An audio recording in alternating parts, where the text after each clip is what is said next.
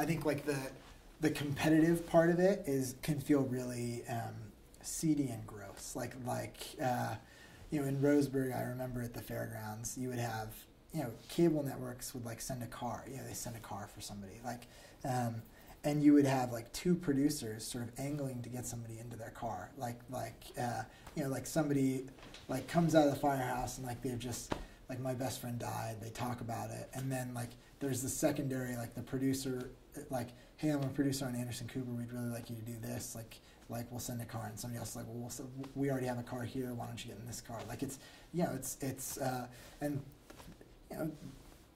it's ridiculous. Like it's so I think we should try to conduct ourselves in a way that is where we're not putting our business interests first. Like we're responsible and we're ethical on the ground.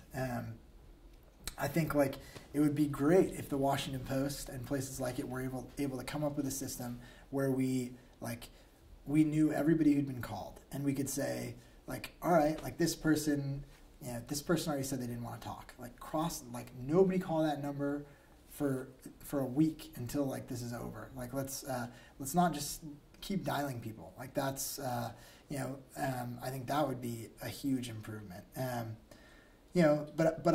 But I also think like we can't. The answer to it is not to not cover it, because like if this is if we just stop paying attention, if like as a country, but also like as a media, if we just become so like defeated by this pattern that we say like, well, like let's just not send people to cover the Roseburg story anymore. Like that's, what good does that do? Like that just sort of